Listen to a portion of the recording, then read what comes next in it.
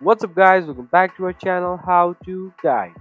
Today in this video I'm going to show you guys how you can delete a channel in Slack. So what you're going to do is just go to your Slack, then you'll be having this home screen like this.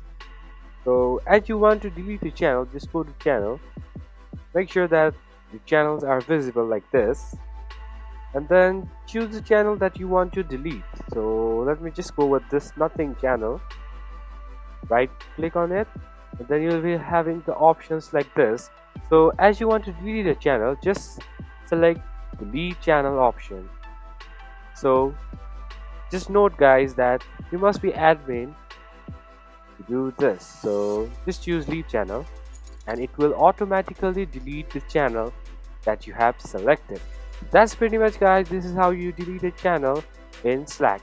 So thank you for watching our video guys. I hope this video is helpful for you guys.